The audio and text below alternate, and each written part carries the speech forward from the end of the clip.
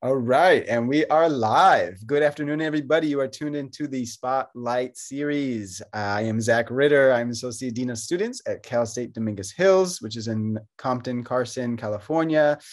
And I have the pleasure of being here. Thank you, Joe Brooks, the director of CWI, Community Works Institute, communityworksinstitute.org. Check them out. They bring the community to the classroom and the classroom to the community. And they have professional development opportunities that you will enjoy. I do some workshops for them. Some other cool people do some workshops for them. I don't know. Am I cool? Maybe. I'll let you decide. And yes, they also offer equity, justice, and diversity workshops, and also professional development opportunities for K through 20, not only K through 12, but K through 20 educators. And we have a K through 20 educator with us here today. His name is Jonathan Chan, one of my good friends and one of my great colleagues. I don't know if maybe you're a better colleague than you are a friend. No, we won't go there. But you're amazing. We worked at Harvey Mudd College together in the Diversity Center. And you are at Pitzer College now. You went to Riverside, UC Riverside for undergrad, and Fullerton, Cal State Fullerton for grad. Tell the folks who you are and what you're about. Hey everyone, Jonathan Chan, pronouns he, him, his. What am I about? Well, like Zach was talking about, an educator first and foremost, for sure. Community advocate. At Pitzer College, I'm the program coordinator for community engagement, and just doing a lot of liaison work that happens between the local community and the campus community to build partnerships, institutional initiatives that serve in the capacity of college access pipelines, different issues that, affect the community, such as homelessness, food insecurity, all these different kinds of things. And that's what I do professionally, but obviously that is informed and been informed by the life that I've lived, both as a creative artist, as well as someone that's like deeply involved on a ground level with just a lot of beautiful projects that have taught me so much about, education and just life. So wow, okay. I'll be here. Well, it's a pleasure to have you. I'm getting a lot of pings from the audience saying, how did you get so beautiful today? Well, I have a good moisturizing process. I specifically use shea butter. Yeah, you have to. Yeah, it's all the cool kids are doing it these days. So, so you're an artist and you're an educator. Tell us about some of the art that you do. You dance, you do break dancing. You did a phenomenal workshop at Harvey Mudd College where you were talking about the history of hip hop, but also breakdancing in like 1970s, 80s, New York City. Tell the folks a little bit about your art background. Yeah, so I've been a b-boy breakdancer for 15 years, and I started in high school.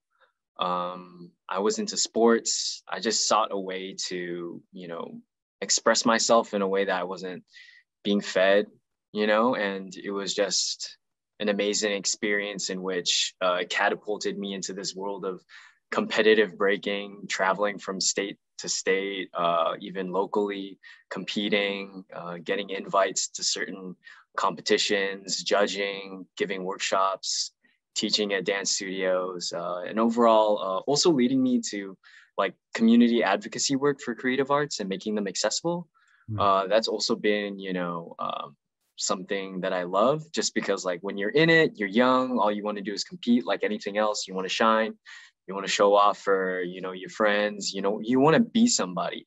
Yeah. And that's what I hope to have, when I got into all of this, and having that understanding of what art and dance has done for me developmentally, just on a personal level, personality level, definitely helped shape who I am.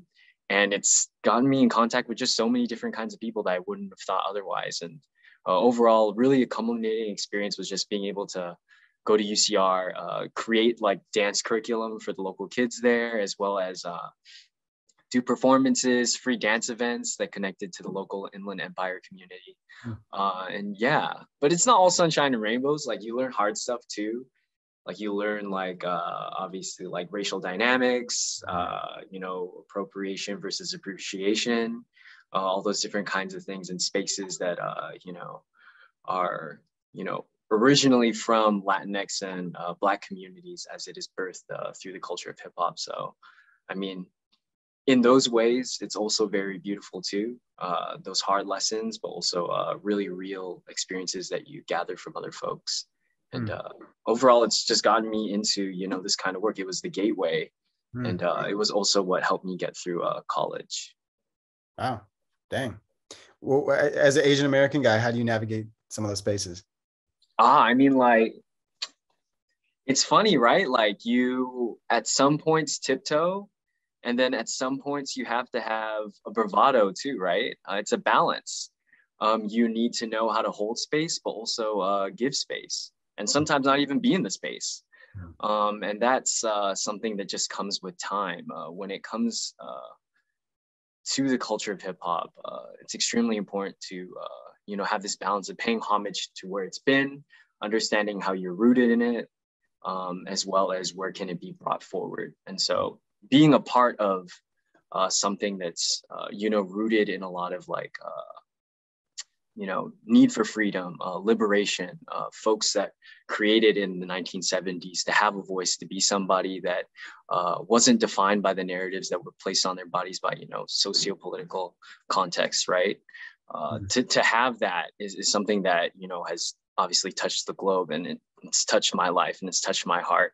And just being able to, you know, be an advocate for where it matters, and also just be a participant in many ways, teaching the art form to other folks. You know, breaking has changed my life. Beautiful. All right. Wow. Damn. Starting off with the big stuff. Big stuff. Big stuff Coming through. Watch out.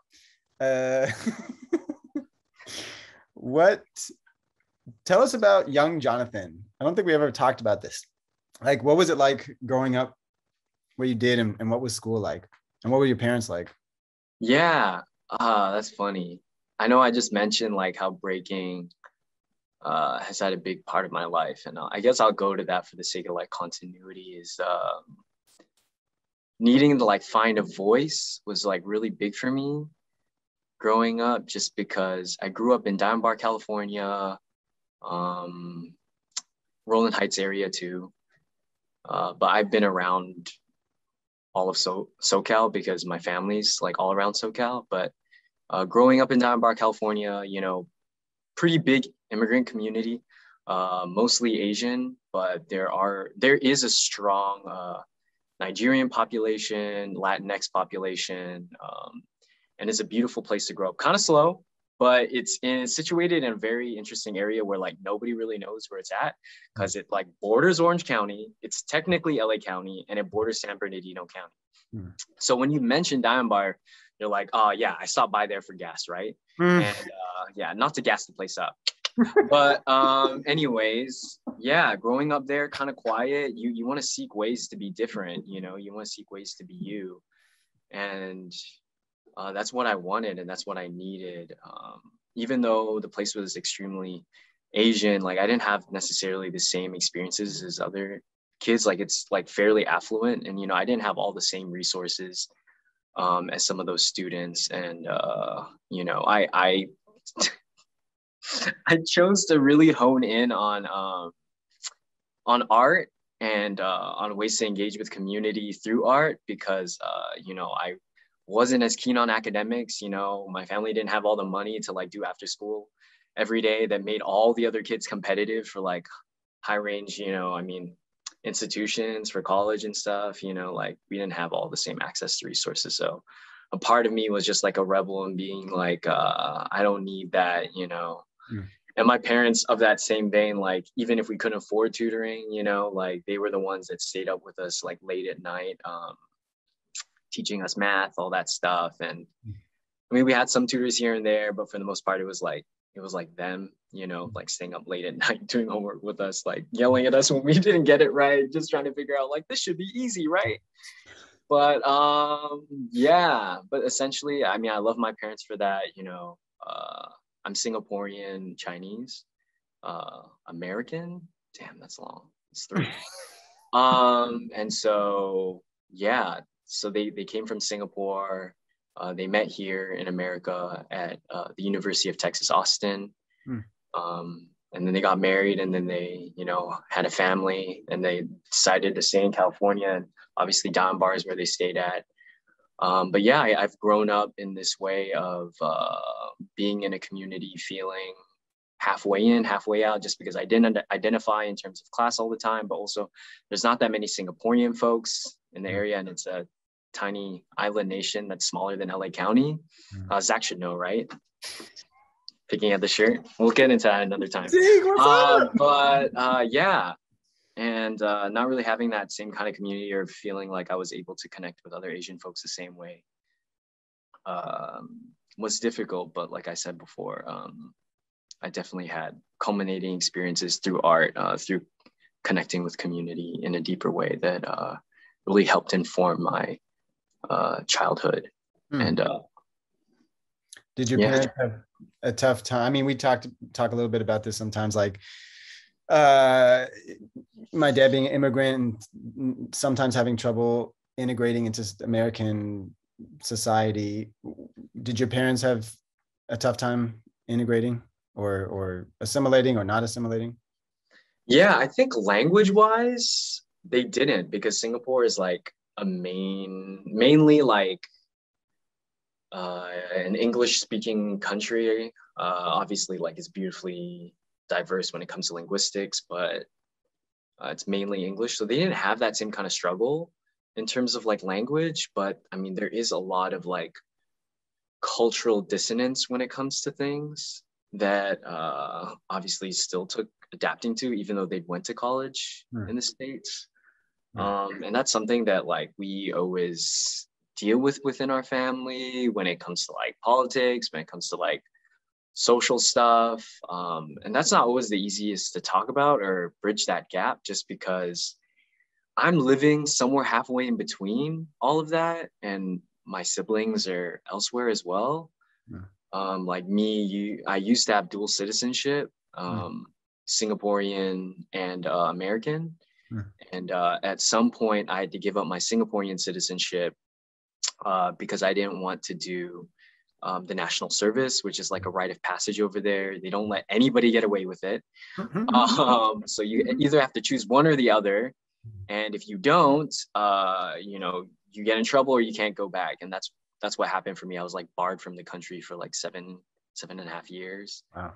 So I wasn't able to go back. I missed passing of my grandfather. You know, at one point before that time, I was barred. What's it called? They held me in the airport for a while, making sure like I had all my papers and processes like squared away before I came into the country. And that was the last time before that 7-year period that I went back. But since that time, which is like around after undergrad, like I've been able to go back. But it's like always been this weird thing where it's like talking about halfway in between, where not feeling like, in many ways, and we can get into this later because like this gets into the whole dynamics of like being API and whatnot, like not feeling fully American, but not feeling fully Singaporean, being barred from the country in which you don't have to know anybody, but you still feel like you belong. And what a beautiful like feeling that is, but to not have that. And then, you know, grappling with like, did I make the right choice? Did I not? Yeah, it's it's difficult, but navigating that with my parents is difficult too, because like in some ways, like they see me as fully American, but you know, in many ways, like I still have those Singaporean Chinese sensibilities that I grew up with. And you know, it's hard to navigate that sometimes, because like I said, it feels like halfway in between worlds, you know. Do they ever express regret or something that did they want to move to Singapore and take you with? Yeah, that's actually why they kept my citizenship. It's because they weren't exactly sure whether they want to go back or stay here. You know, because Singapore is like a pretty small country. Not that many people get it unless if you like grew up there or you've been part of the culture. Like I said, the community here is very small that's from Singapore, even Malaysia, that's connected to Singapore in like various kinds of ways. We won't get into that, but yeah, like, you know, I don't even know if regret is the word, but longing.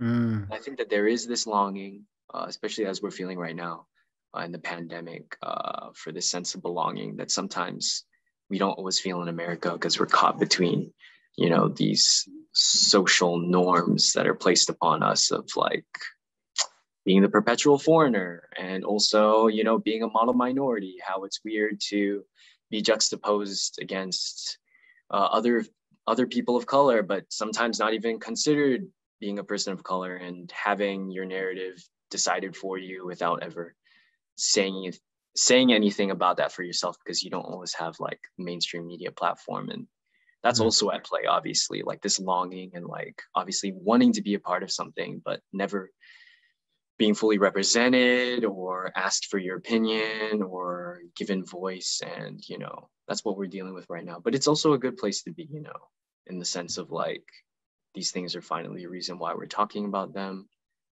you know, a lot with AAPI hate and whatnot. So, yeah, have you felt a little bit more not as safe in the last couple of years because of the rhetoric from the president or the former president and other media outlets? Yeah, you know,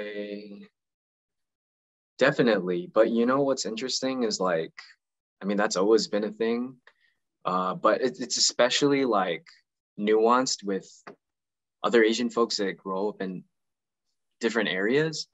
I've personally like been in the know of that stuff happening, whereas like other Asian folks who don't move away from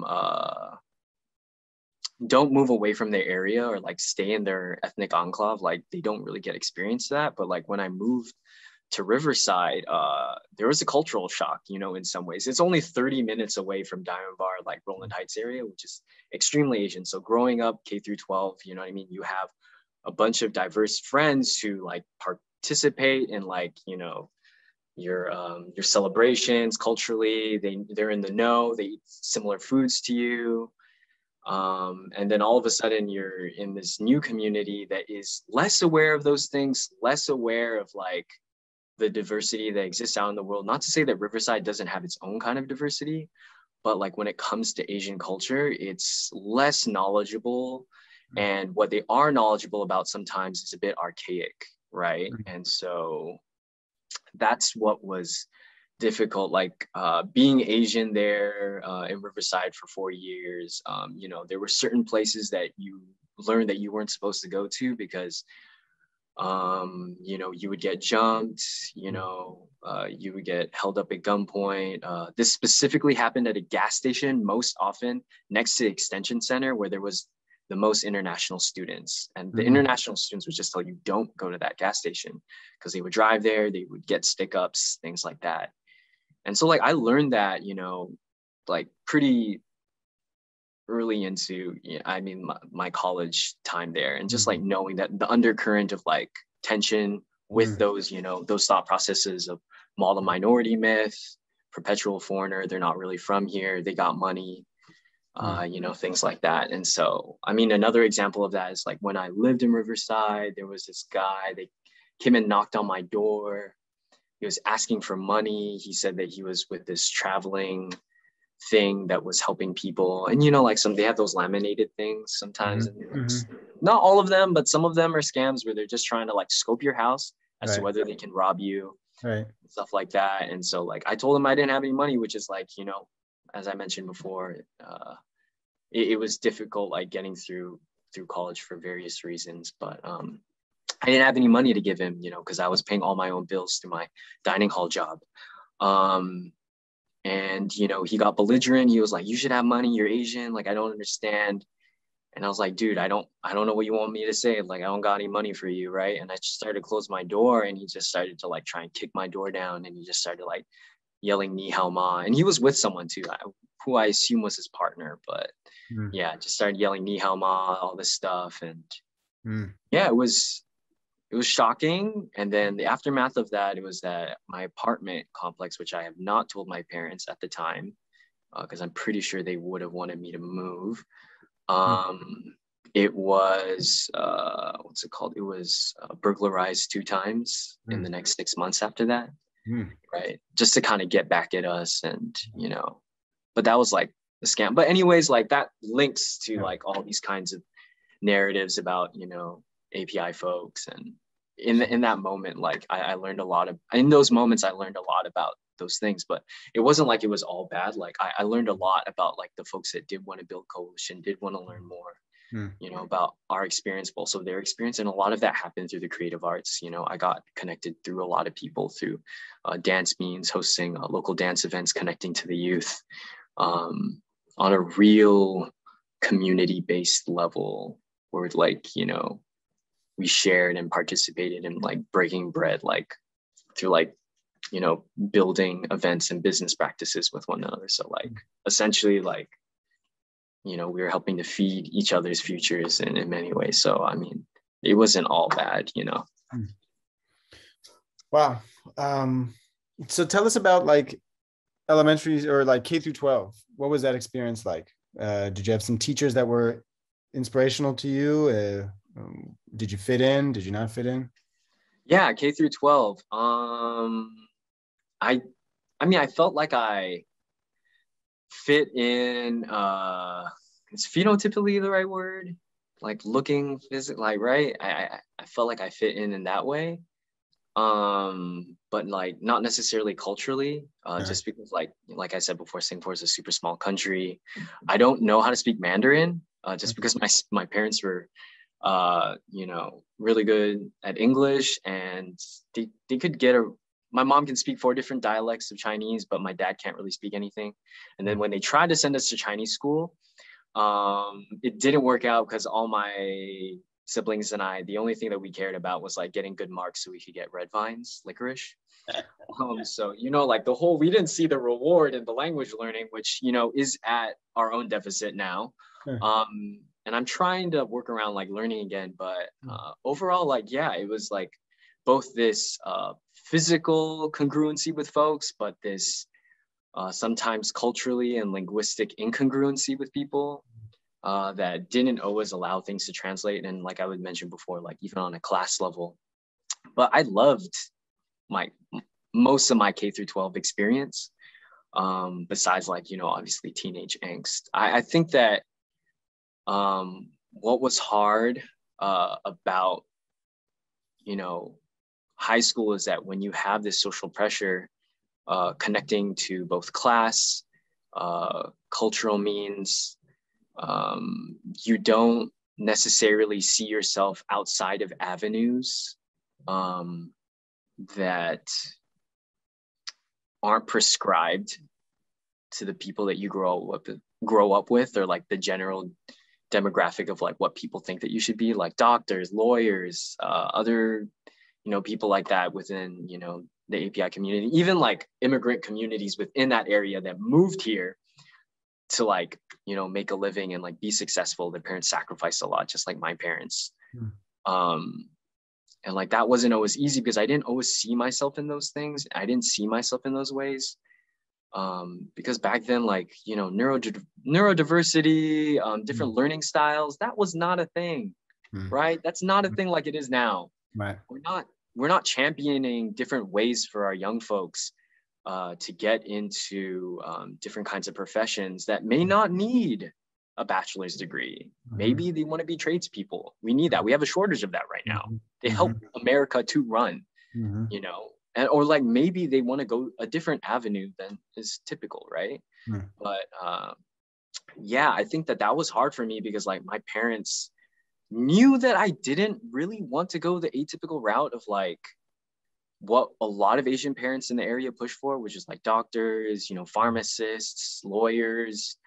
And I think that was a hard thing, because like we didn't really know like that kind of territory, because like in Singapore, it's a bit different where like standardized testing funnels you to certain, you know, profession, you know, you live there. Yeah. And here it's not like that, right?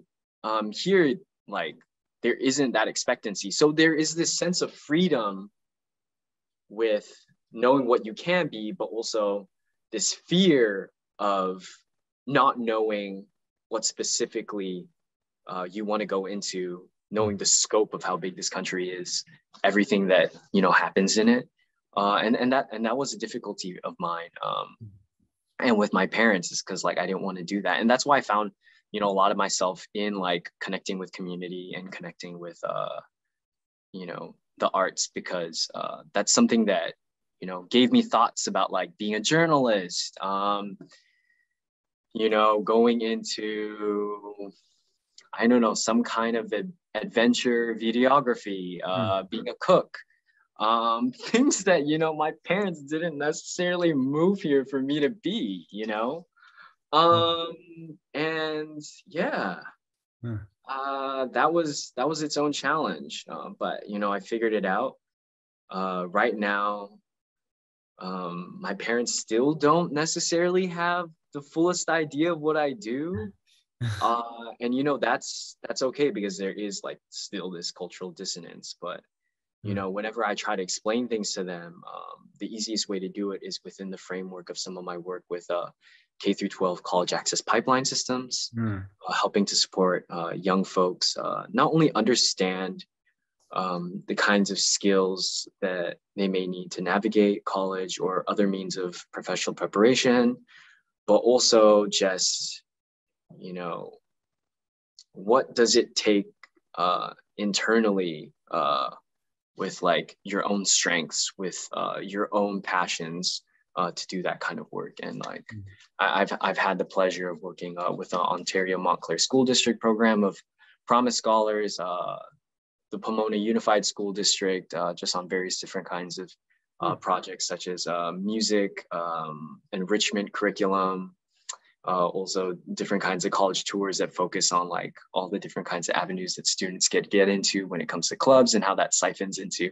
different professions such as marketing, PR, you know, creative arts, even nonprofit work, which is sometimes like a light bulb for kids who want to work in, you know, in ways to impact their community and have this feedback loop which supports their own community, and they can see themselves in it and grow and birth it. And you know, and that's been a big crux of my work right now.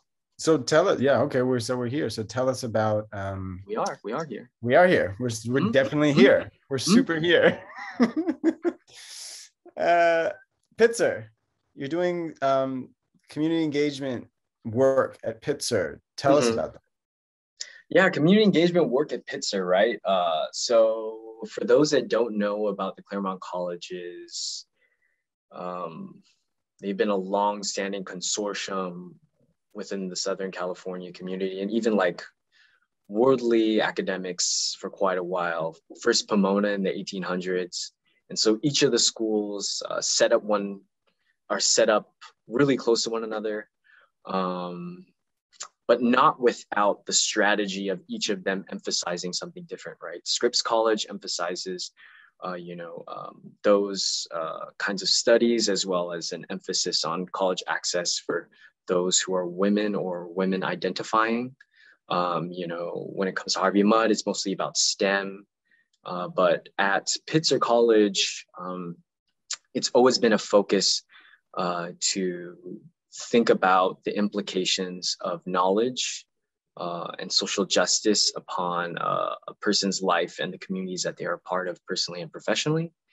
And so that community engagement work has always been, integrated into Pitzer College's curriculum and co-curriculum. And it's really cool to be able to work there, because we do all different kinds of things and have had partnerships for the past like 20 plus years that have been built by students who see a heart of theirs wanting to be back in their community doing work. And like that accounts for places like the Pomona Economic Opportunity Center, some of the teachers that we connect to that are creating college access pipelines. A lot of those people are alumni of Pitzer College who saw that value of education in Pitzer College, but also seeing the way that American higher education trajectory usually goes. It also allows a lot of those same folks to examine Pitzer College after having participated in community engagement work, think about like ways that they could make the college better. And so when you go out into community, it's obviously important to think about, you know, not necessarily how we're helping folks in a charity mindset, but how there is reciprocity, how there's sustainable partnership when you do work for tutoring and mentoring for college access, when you do citizenship workshops with folks who are possibly undocumented, when you do all these different kinds of things through community engagement channels that we offer at Pitzer, it in turn informs the way that you occupy the campus and ways that it can improve. And that's been a very interesting dynamic at Pitzer, which boasts, you know, a collective governance thought process about how it works with one another. So there's a lot of, you know, there's a lot of moments of call outs, but there's a lot of moments of call ins. Luckily for us, the campus is beautiful inside and out. So whether you get called in or called out, it's a beautiful place to be regardless.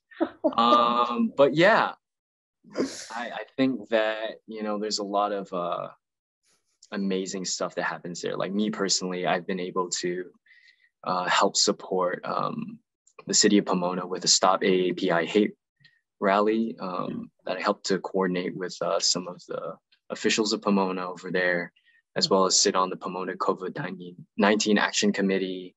You know, do a variety of other works when it came to like the past presidential campaign, things like that. So like what we do is like on a very multifaceted level that is not only thinking about like what can Pitzer College get out of these community partnerships, but how are we in true partnership by practicing equity, practicing asset-based thought processes when working with one another, seeing these folks as people that can contribute to what we bring to ours. Damn, I didn't know you were doing all that stuff.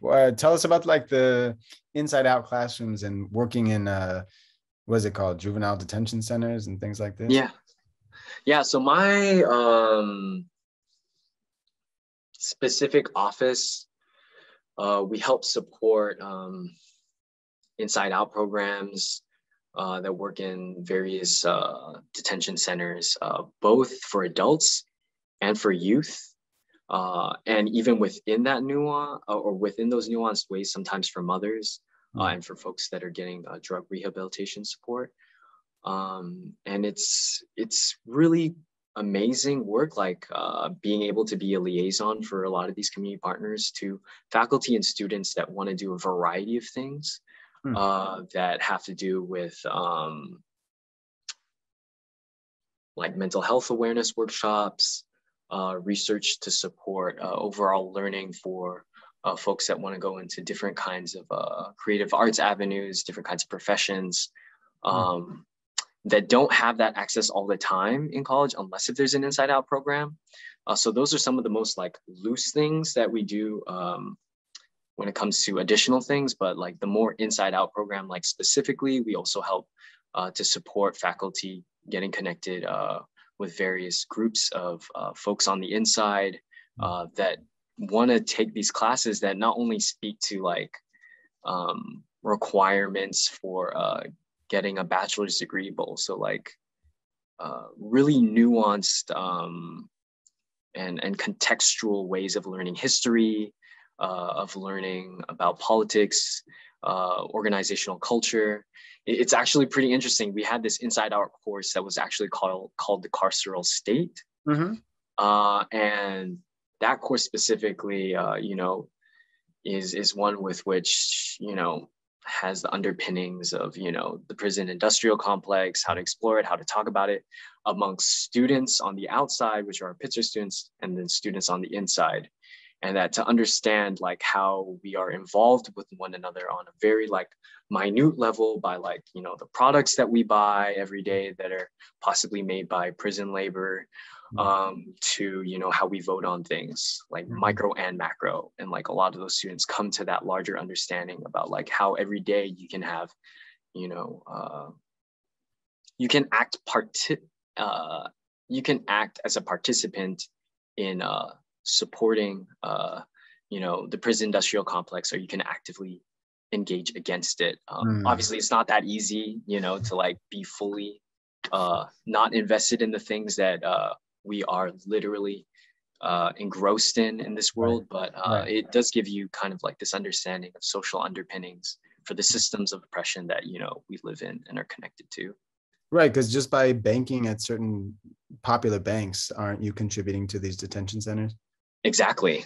And so a lot of folks don't know that, or, you know, they don't know enough to care. And, you know, that also gets into the politics of like where the institution, you know, may put its money if the students are interested, you know, may also get into, you know, where their own families were able to afford such a high-end liberal arts college experience. And so that it's been a really cool experience to be able to help support those classes, because I know that Pitzer College really helps to push that initiative forward.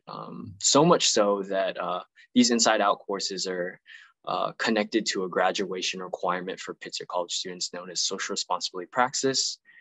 Praxis being, you know, the ultimate thought process of hands-on education and the application of your knowledge of social justice that was pushed forward by Paulo Freire, you know, pedagogy of the oppressed, thinking about like real world implications of your knowledge and how you can share that to shape the world. And so that is one such thing that has influenced the curriculum at Pitzer College, and it's a graduation requirement, and it's something that's tacked onto those Inside Out courses that make them a graduation requirement for students to participate in, so that, you know, you have a component in which you're connecting with community on various different kinds of levels. And a lot of our students love those courses. They're the courses that are the most popular, because, you know, they get real hands-on experience in terms of skills and whatnot. And then they also learn the kinds of skills and stuff that they thought were valuable that are actually either really harmful or trash.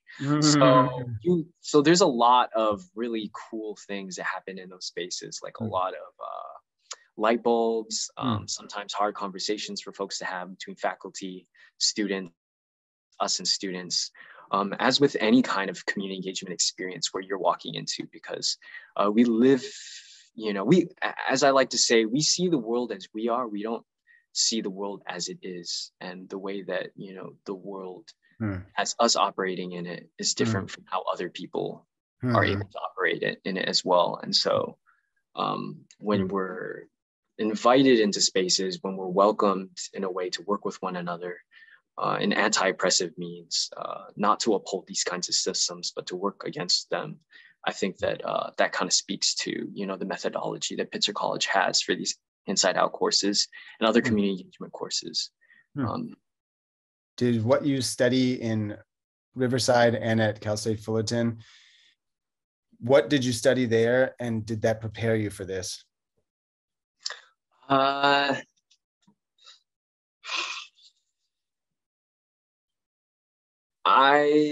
I go back to K through 12? Sure. Yeah, I think a lot of it started K through 12. Like, I was an English major at UCR. And the reason why I did that was because I knew that I wanted to have some sense of self-expression. And I actually used to I wrote blogs for folks on hip hop and whatnot, and events that had to do with the breaking community. Okay. Not in high school, but in college. But that was informed by, you know, my teachers that invested in me in high school through creative writing, through journalistic kind of, you know, writing as well. And they encouraged me to like learn more about hip hop and write about it and see the origins of it. And, you know what I mean? It was amazing, because like, if there were classes that I fell in love with, it was those classes that gave me, you know, a way to even further explore the voice of dance through actual like words, right? Rather than poetry in motion, you know, poetry by the pen.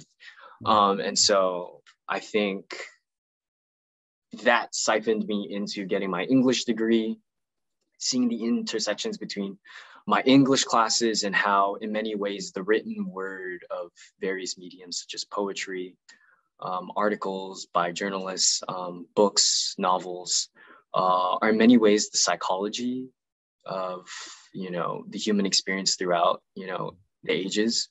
And that's really cool to me because like you get to really read things that are of the vernacular, of the perspective of people at those times.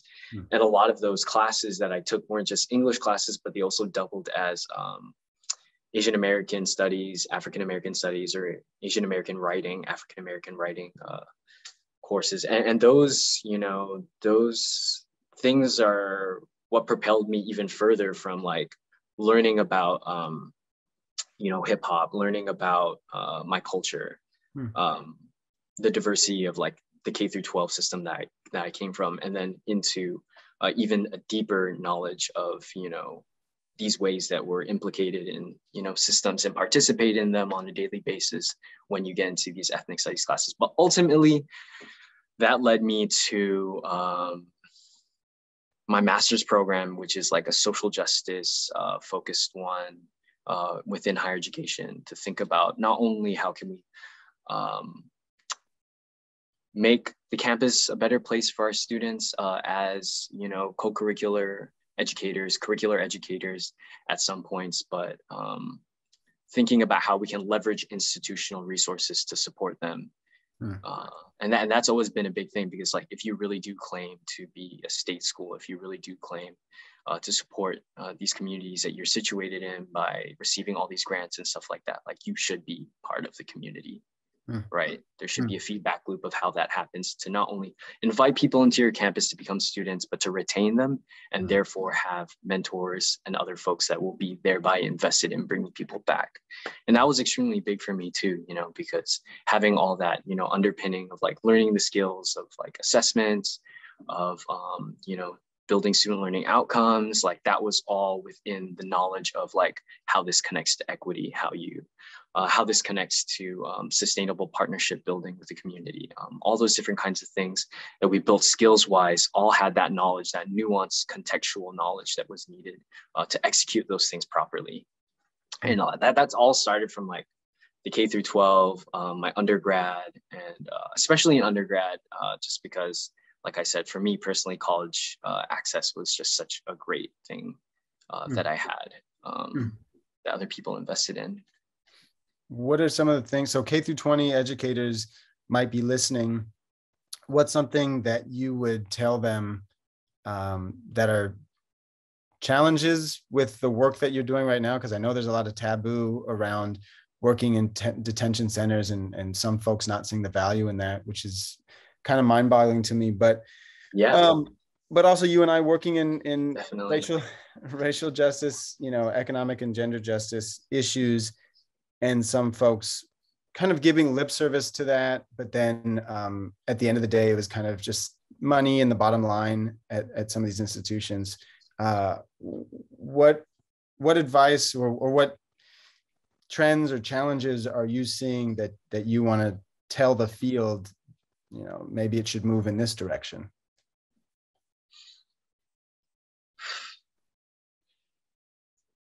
That's a heavy topic, right?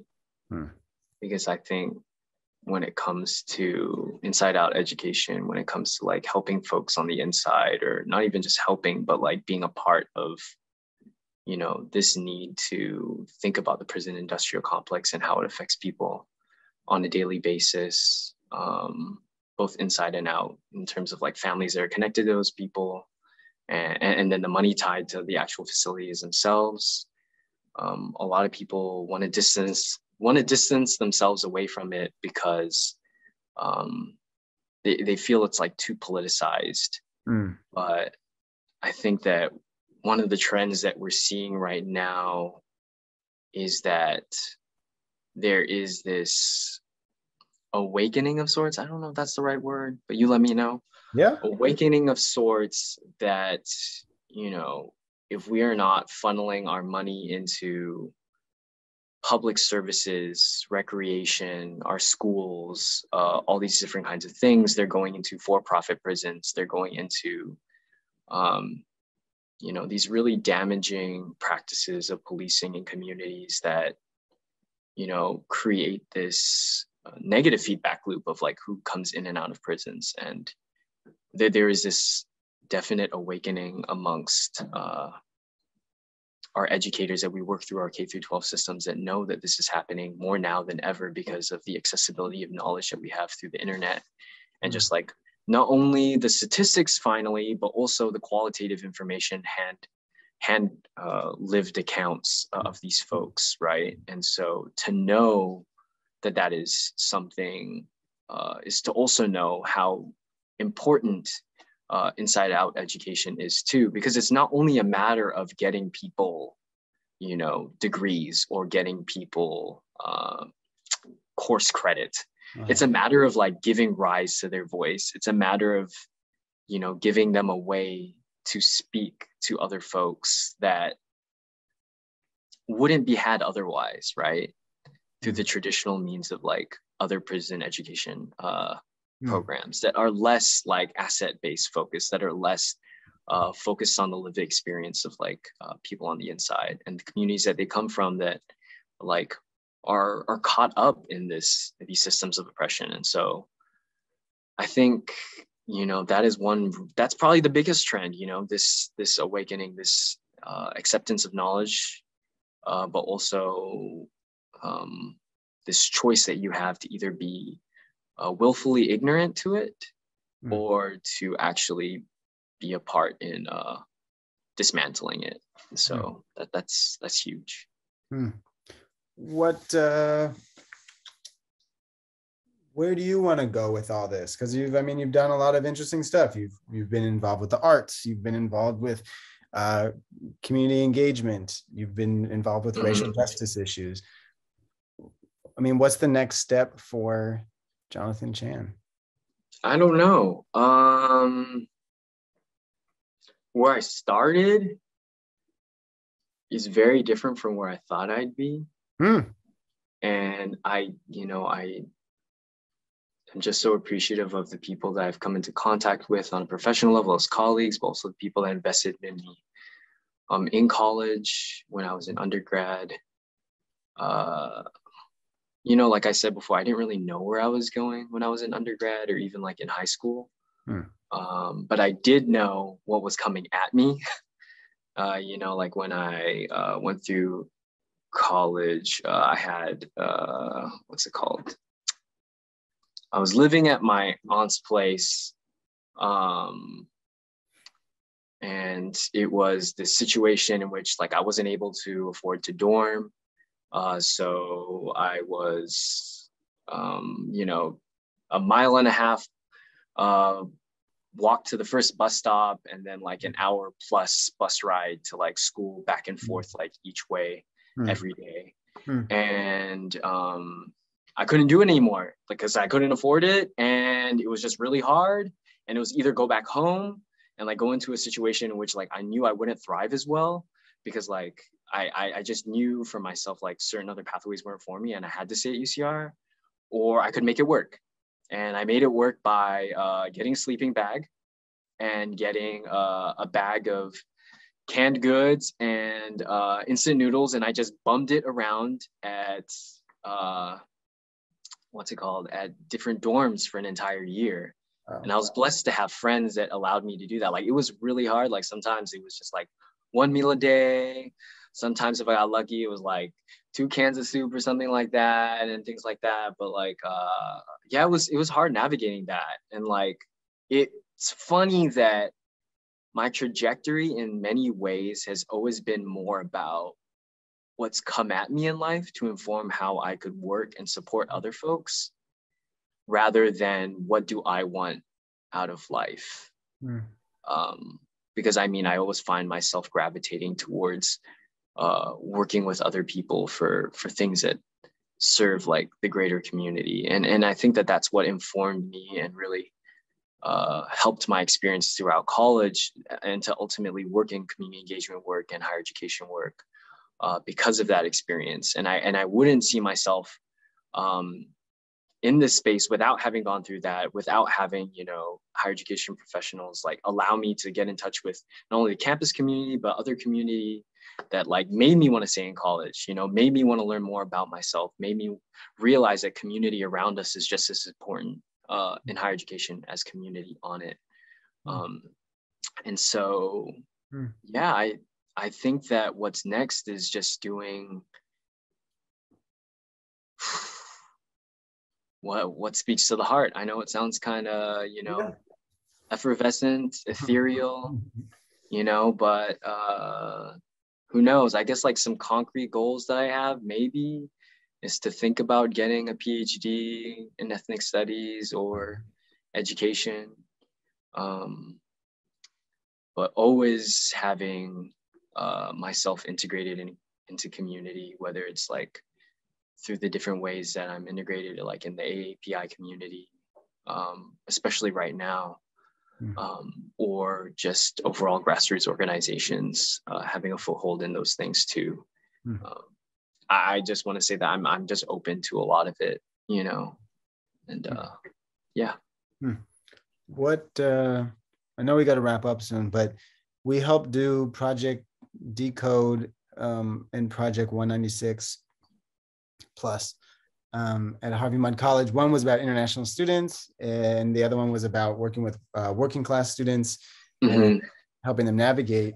So for folks who are doing stuff with student affairs work with international students, or student affairs work with first gen students, or you know, working class students, what advice would you give those individuals?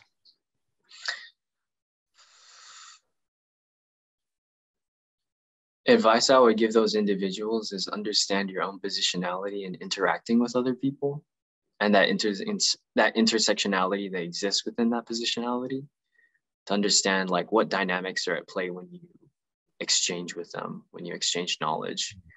I think that what was powerful when we worked with one another is that we didn't necessarily always have to provide the guidance, but sometimes we put students in touch with people that we worked with our colleagues, that could provide things in a way that weren't packaged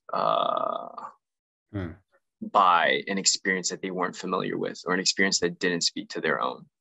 And I think that that's a lot of what we have to do in general, is that we can't see ourselves. There has to be some humility in this work, because we can't do it all alone, right?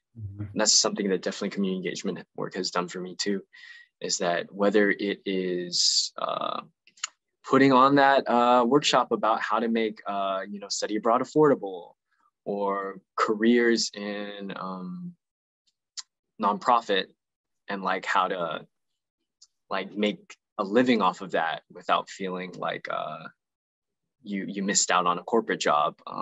Those different kinds of things sometimes are best delivered by people that closely resemble other people's experience, or as close as they can with respect to positionality and intersectionality. And sometimes that's us, and sometimes that's the other people that we have to help students get in contact with, our colleagues get in contact with.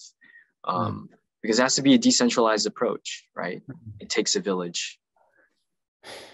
Do you think that it does? Do you think that decentralized approach and kind of a hierarchical approach and very community and person power approach that we took at that institution, at a lot of institutions, it's kind of antithetical to the bureaucratic kind of corporate structure of like, just deliver the program to the student, don't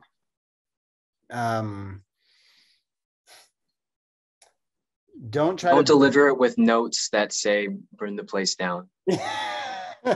Well, not even, I mean, I don't even know, right? But I think we were trying to like really give students a voice and really feel like they had ownership of the stuff, and trying to step out of the way, because we were not students there, and there were a lot of protests and issues and lived experiences that students were going through that you and I, you know, were not that age, and we just weren't going through those experiences. So we were trying to put, you know, keep everybody safe, but also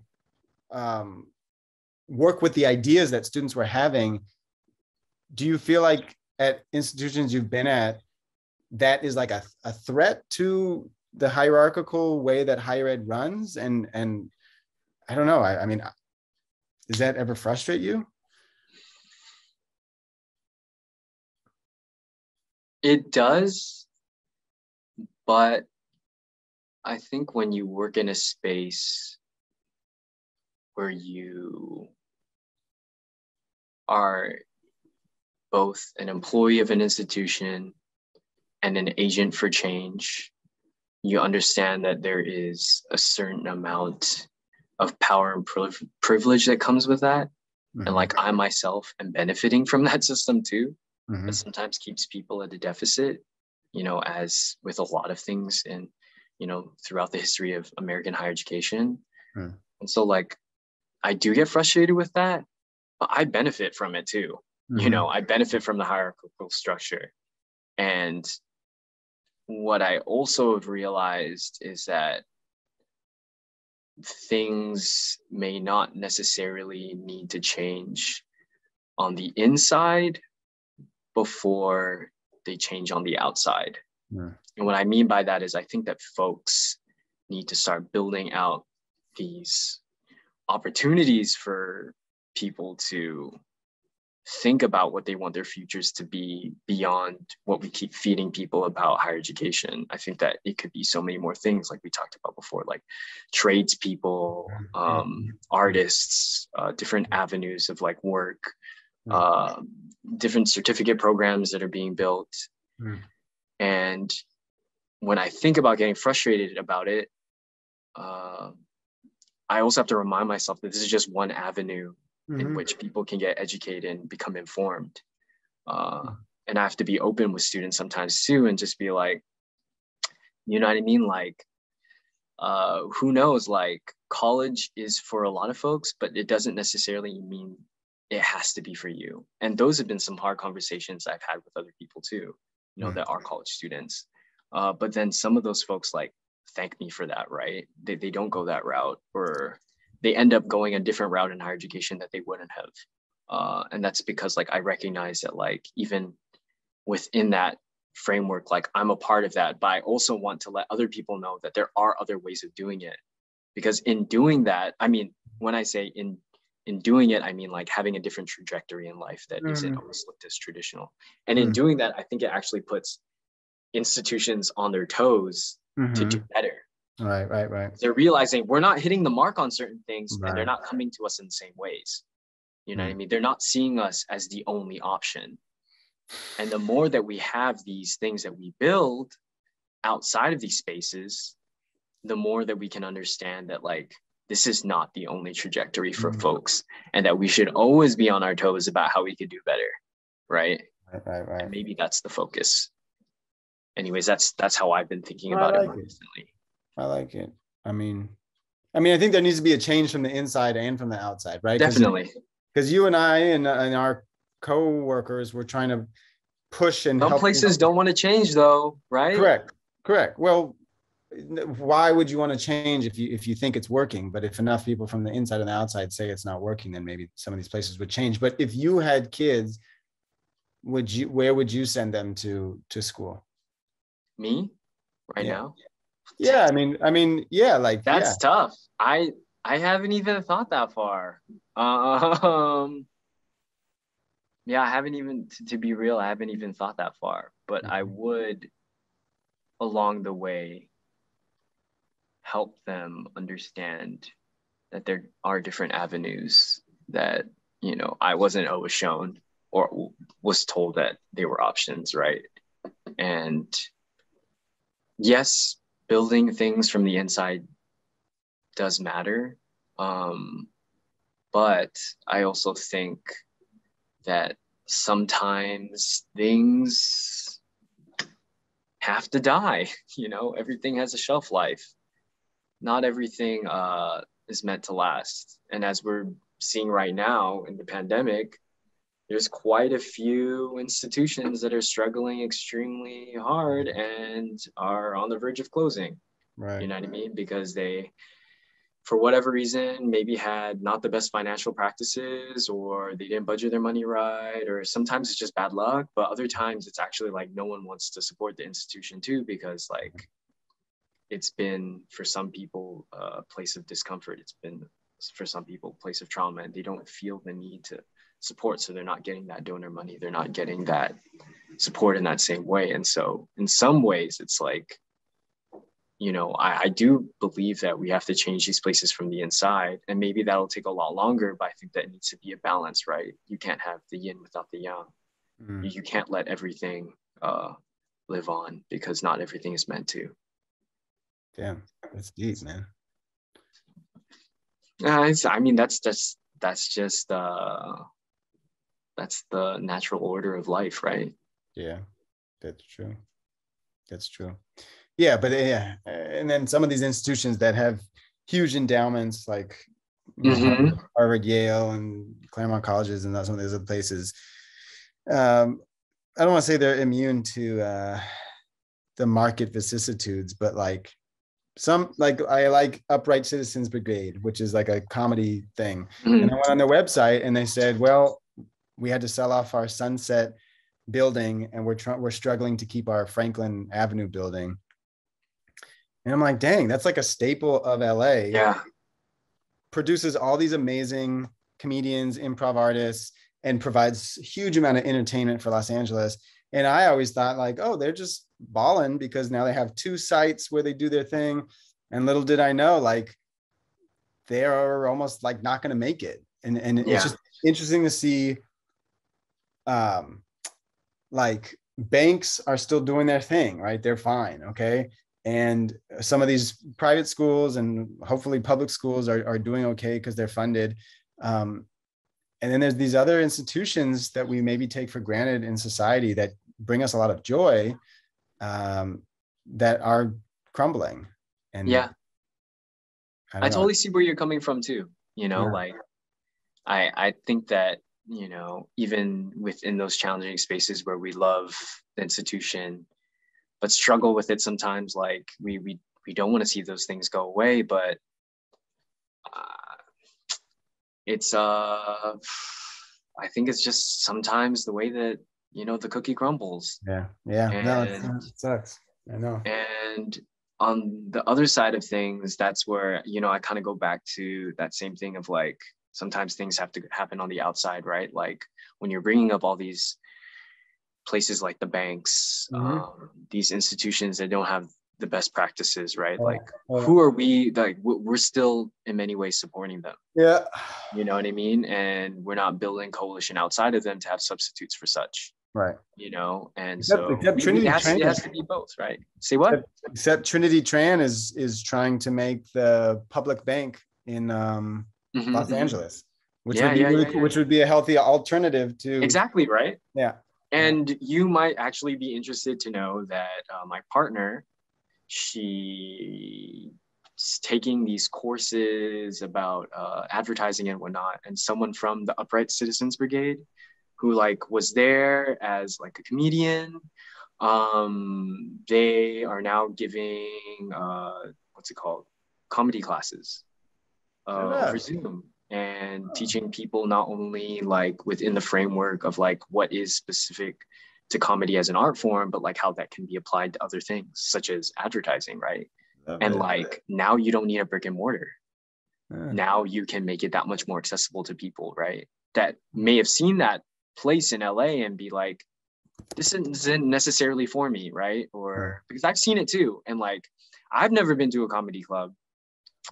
And wanting to learn about comedy is like something that's like hard for me to grapple with. But if I were to like look at a new structure in which people can learn about comedy from Zoom, it may not work for everybody, but it's another avenue that the closing of that place made someone be like, something else needs to happen outside of that. Even if the institution crumbles, I loved this part of it and what it did for people. Therefore, I will carry on this part of what that place stood for in honor of it, right? That's beautiful. Yeah, that's beautiful. I like that. Well, I mean, even though me, you, and the team don't work together like we did before, I feel the same way about what we created and the kind of camaraderie and institution and kind of whatever beautiful community based off of curiosity and education that we tried to create, even though it doesn't exist like that anymore. I'm still learning from the stuff that we were doing and just following our instincts and like this is the moral thing to do. This is the just thing to do. And I think when, as you know, as an educator, when you lead from that place, like you can't really go wrong. I mean, other people might tell you that you're not playing by their rules, but when you see the impact that you have on other students, staff, and faculty, and people are calling you and saying like, keep going. And like people are writing you emails and letters, keep going. That's beautiful. And it's bigger than any paycheck. You know what I mean? So, exactly. We put the rad in comrade. We put the rad in comrade. The rad part is in all caps, or with the E doesn't have to be, but yeah. And the com can stand for community, so community radical, right? So, but yeah, I totally agree with that. And some of that stuff that happens like juxtaposed the institution carries out in like the ways that other people are working wherever they are, you know. So you're right. And you're right. And usually you've touched people through your work that doesn't necessarily have to happen where you're at, but it informs what they do. So. Right. Exactly. And that's the weird thing about a beautiful thing about teaching. Like you never know. Weird and beautiful. Weird and beautiful. That's my motto. Sometimes things on National Geographic are weird and beautiful. But you never know what you instilled in someone or like what fruits are going to grow later on. And you know, some students keep reaching out to me that the years have unfortunately had me forget our interactions, but then they all come back because it's like, oh, okay, yeah, I remember. This is, wow, we did create something beautiful together. So, man, I just wanted to thank you for being part of that growth and change at that institution. And I'm really proud of you, what you're doing in your career now. And I just want the best for you going forward. So that's why I'm always like, you know, mama birding you and like calling you and be like, hey, you doing good? You know, because I know it's been a hard year, man. Yes, I know it's been a hard year, like on all of us and for many reasons. And it's like, it's made me have to do not only this physical isolation in many ways, but this social isolation to like really get down to a lot of things that are like ways in which like I'm hurting, but also ways in which, you know, I could be contributing to the hurt of others and things that I need to do better, because like there are a lot of things that I could do better as an advocate, you know, for my Black colleagues and for my Indigenous colleagues, you know, been fighting for so long in many ways in higher education, or like understanding, you know, my positionality and intersectionality in all of it.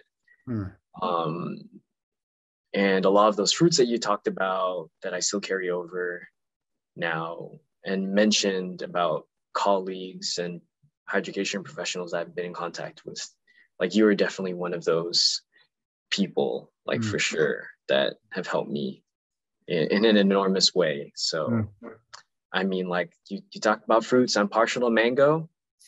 You're a mango, that mango, you know, so. If you didn't wear the batik shirt, we never would have had that first conversation. I know, isn't that crazy? Yeah, it's great. It's nuts, actually, how that works. Hey, what's that? What is that?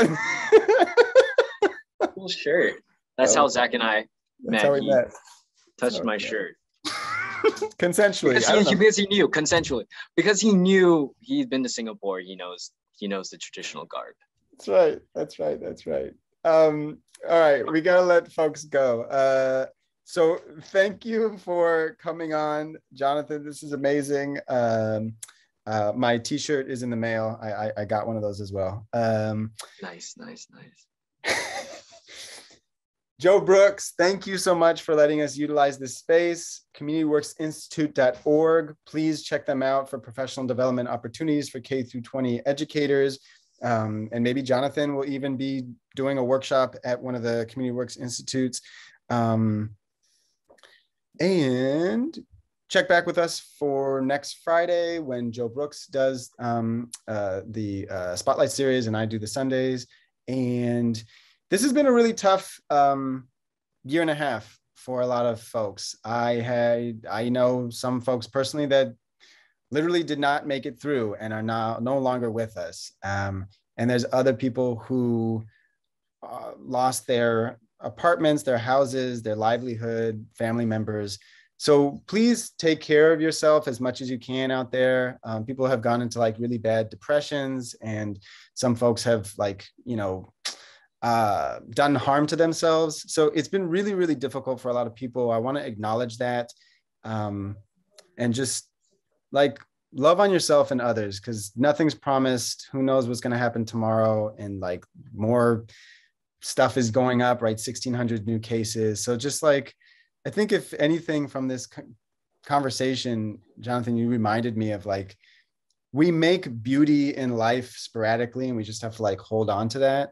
And I just wanted to thank you for creating that educational beauty with me. And let's just find ways to work together more. And I really love you, man. And I appreciate everything that you're doing for the community. Same, man. Thank you for everything that you do.